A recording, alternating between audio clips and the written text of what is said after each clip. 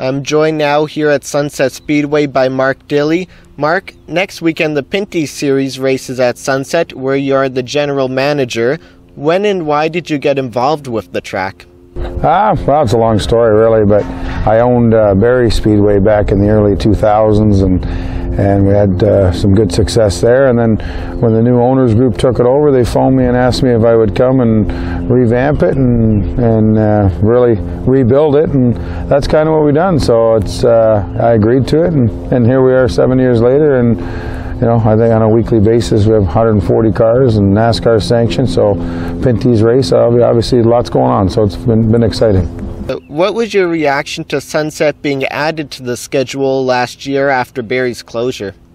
We've been working with NASCAR for a while on it, and basically what the problem when Barrie had a race is they have a geographical boundary of another race, and we fell basically a mile inside that boundary. So we had talked, and then obviously with the closing of Barrie, it made the decision very simple for NASCAR and ourselves. And you know, we've been ecstatic about it. It's been a great event for us, and look into the future to be a great event. What are your thoughts about that first race here? For me personally, it wasn't a great race. You know, different thoughts. I mean, I think it's the longest running green flag short track in the history of NASCAR. I don't know. I think they went 263 laps or something under green. But I would like to see a few more cautions, a little more excitement. But I think we'll be fine this year with it. What does it mean for a national touring series to come to this track?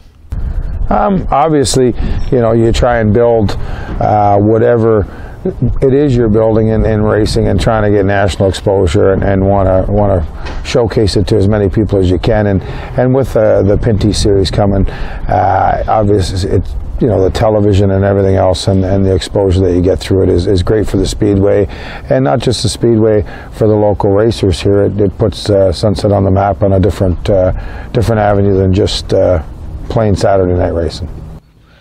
You're also driving part-time in the Pinty Series. What are your plans for this season? Well, I'll run all the ovals, and Kerry's going to run the road courses, and we'll try and run for an Owners Championship again. Very similar to what we've done over the last I guess 3-4 years. I don't know if it's 3 or 4 years, but it works good.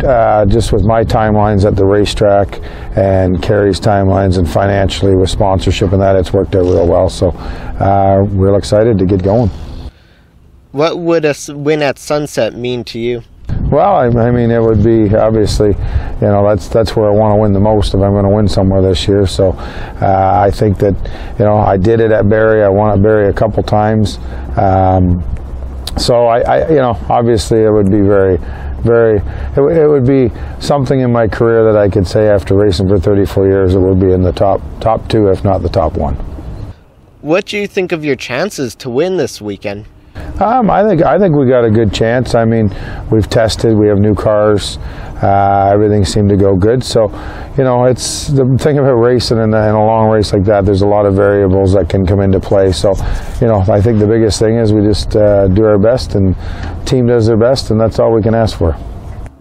You've won a few races in this series, and I remember you saying that Riverside is one of your favorite tracks, where you do have a victory. What did that win mean to you? That was a big win there. That my mom had just passed the month before,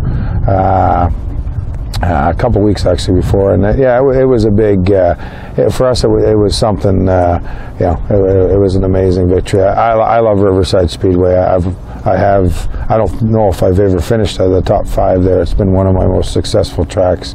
I love it every year we go there, and last year we led for a whole bunch, and we were real good, and just had a brake problem there halfway through. But you know, I love going there. I love the people on the East Coast. It's a great place to race.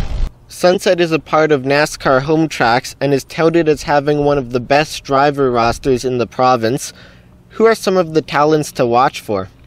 Oh, yeah, on a regular Saturday night, there's a bunch. Obviously, Taylor Holdaway, Dwayne Baker, Chris Morrow, Gord Shepard. The list goes on, and Nick Getz. I mean, there's at any given night, we'll have 25 to 28 late models, and out of that, there's a good 15 to 18 that can win on any night. It's the strongest field of late models I've ever seen in my life. And what about the type of racing and the schedule here?